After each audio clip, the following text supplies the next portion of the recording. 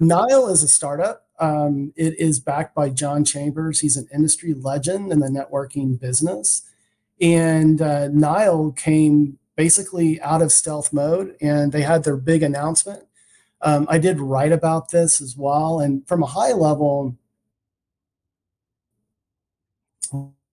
what I really like about Nile is that it's a completely grounds up design. It's microservices oriented. It's highly containerized. No surprise. There's AI functionality. They offer both a copilot and an autopilot feature. And what's really compelling from my perspective is they guarantee performance. And so that doesn't require an additional service level agreement. That's sort of baked into the overall solution. And they're also delivering security along with it as well. And that's no surprise. Networking security is converging, and they're focused on zero trust and have a very unique approach to that. So it's interesting. They are new. They have about, according to executives that I've spoken with, about 100 customers. They're growing that quite quickly. They've seen a 300% year-over-year growth, and they measure their success based on just millions of square feet that they're covering with their solution. And what's also nice, they can take completely all of the guesswork out of the deployment and the ongoing management. They manage all of that, and so they make it a really simple solution to deploy and consume. It is new, it is different. A lot of other solutions from the more established vendors like Cisco and HPE, there's some refactored architecture that kind of goes along with that. But I really like kind of the modern approach. And I'm wondering, Matt, do you have any thoughts around that? Have you been following them at all?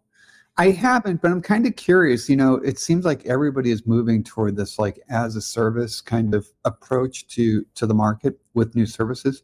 Yeah. How big of a lift is it for, you think about giants like a HPE Aruba or a Cisco, right?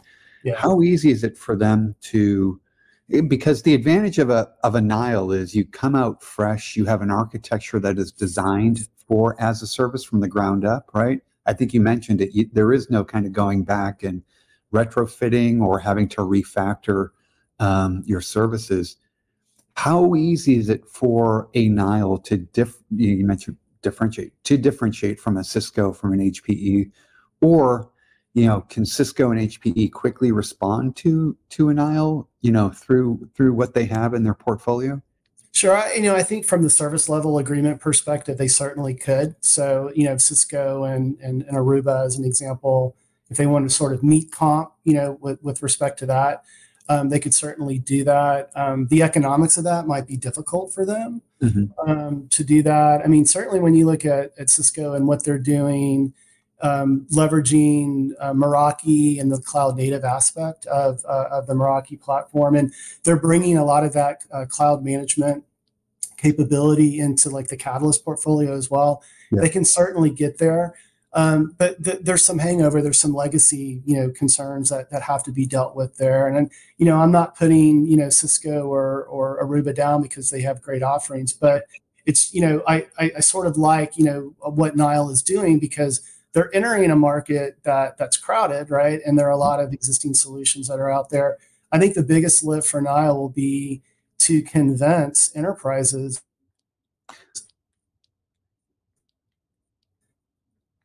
that the track record that some of the more established incumbents have. But that's a great point, Matt. I think there's an interesting play here too. For if you think about, there are a lot of these. We mentioned as a service. There are a lot of these kind of startups that call them cloud native, right? Born in the cloud.